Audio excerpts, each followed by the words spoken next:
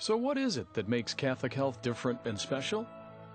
We often think about the unique kind of care we offer to our patients. Here, in their own words, are associates of Catholic Health who talk about how we touch the lives of the community in a very special way and the difference.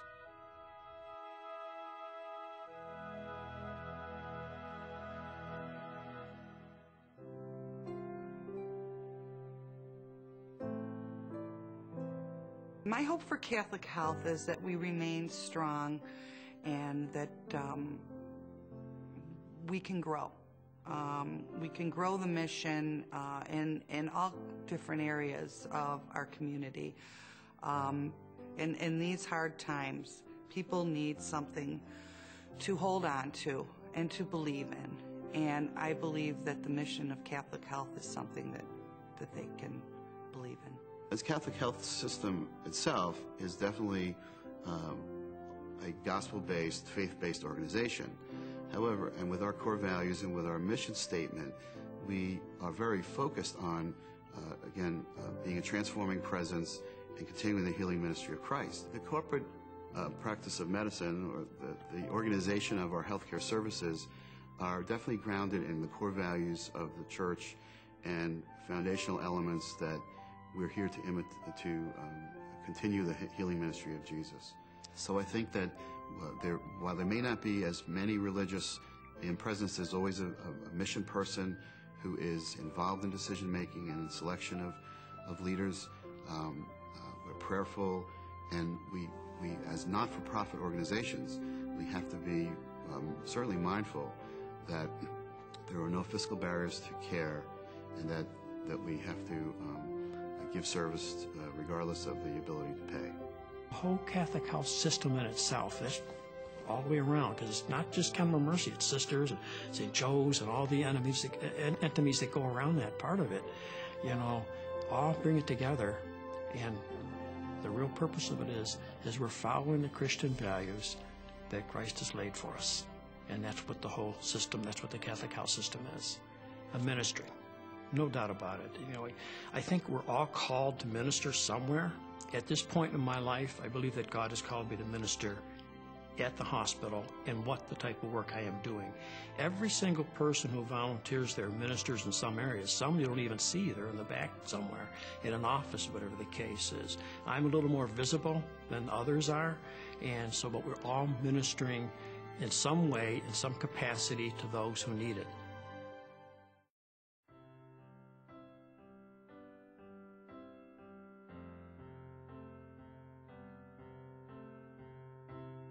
It's non-denominational in the sense that the commandments to see God in one another and to love one another are important attributes in the workplace, that there's respect and dignity for the individual, that there is an opportunity to give service, to imitate the teachings of the gospel and dealing with one another.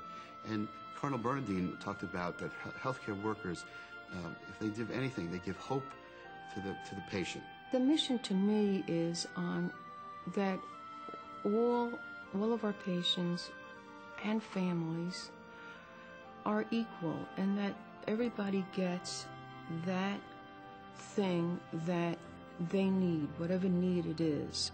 And again, we're talking here the indigent poor. We're talking about that word respect and how we need to respect our fellow man. It's to treat people the way that they should be treated. It's to anybody that comes in, it doesn't matter what their needs are or who they are, that they're going to be treated with respect and dignity. And because we have so many, our population is so aged at this point, and there's so many people that come in and they have no one. They have no family. There's no one to make sure that they're getting the best care that they can get. There's nobody advocating for them. And that is truly, I believe, the mission of the Catholic health system. The Catholic health system, I guess in general, is just people that are so compassionate and so respectful and so understanding of other people. And people come through the doors from all walks of life. And it's just a mix of different cultures, of people getting along with each other, working together, and sharing.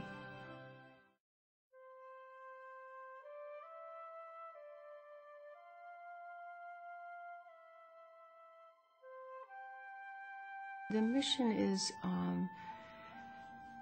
it's a living spirit. It's a thing that is very alive, and I see it in my colleagues. I see it in administration, and it's all for us. It's for our patients and our families, and it's for the employees. We have that spirit. I don't know. There's a special spirit about us, and people say that as soon as you come into our facility, they just feel there's a difference there. And that's why, I've had people come in and they say, I just see such a difference when I've gone around and people have checked other facilities out, and they just see a different spirit in our place. So I do feel that we have a special spirit there.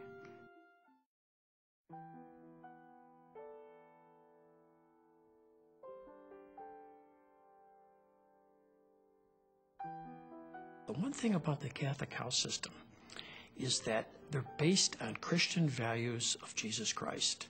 This is the most important thing that I see at this part, with compassion, with love, with everything that they do. It goes beyond the medical part of it. I mean, the great doctors there and all of this, but I know you can go other places and get great doctors and that type of thing. But it goes beyond that. To give good quality care, excellence, compassionate care, and to care for those who are poor and disadvantaged. That's the core of what we're about.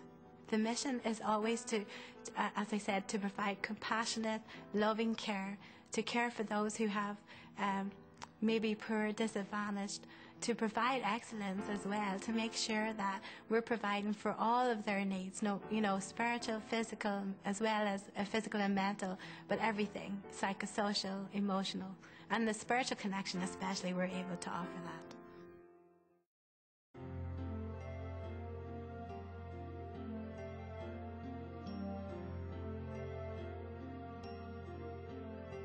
My hope for Catholic Health is that we are growing, and that we will continue to grow and be able to help people in the way that we do on a daily basis, be it in the hospitals, in the home, in every avenue that people need help, that we could be there and people would know that they could count on us to help them. People who come to us, and I can compare and contrast, having worked in non-sectarian hospitals and major medical centers in New York City, that it's different, it's special, and I like it.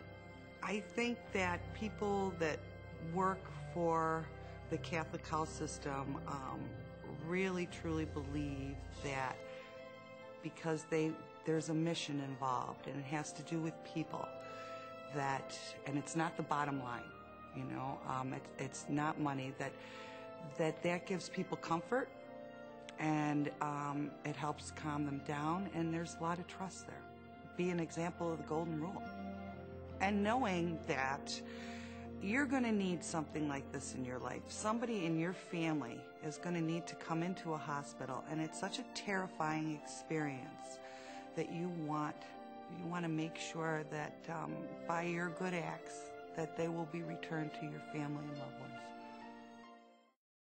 Our mission. We are called to reveal the healing love of Jesus to those in need. Our 2020 vision. Inspired by faith and committed to excellence, we will lead the transformation of healthcare in our communities. Our values: reverence, compassion, justice, and excellence.